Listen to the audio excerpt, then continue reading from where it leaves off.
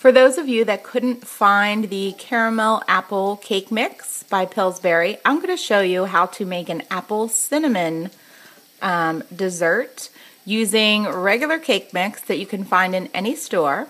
So this is an apple cinnamon crumble cake. And I'm just going to get started and show you what you need. So you'll need about 3 teaspoons of ground cinnamon, 1 entire box of Pillsbury traditional yellow cake mix. It doesn't really which kind, just make sure it's about 160 calories per serving. Then you're going to need 2 cans of light apple pie filling.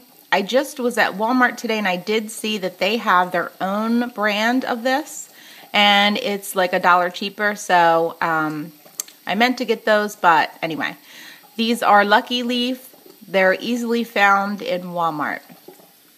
Then you're going to need 12 ounces of diet cream soda, some kind of canola or Pam spray, and a 3-quart baking pan.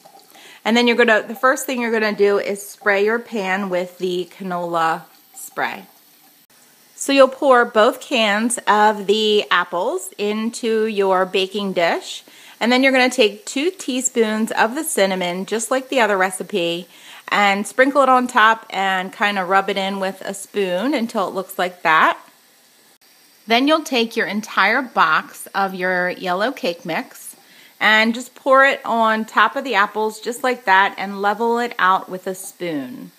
This is also known as dump cake because it's so easy. You basically just dump everything in a pan. And next we're going to sprinkle some cinnamon.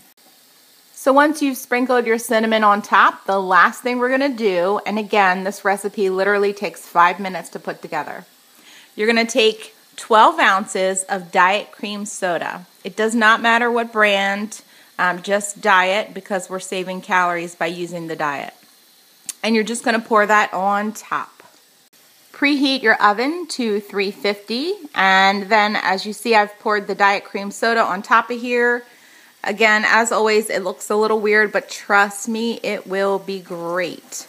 So now we're going to cover this with aluminum foil and stick it in the oven. So I'll also post this recipe on my blog, but you will bake it for 20 minutes with the aluminum foil on, and then you'll remove it and bake it for another 40 to 43 minutes.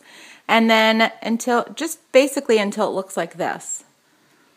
That is so fabulous. Now what you're going to do is you are going to cut this into 16 slices, and each slice is only going to be 3 little points.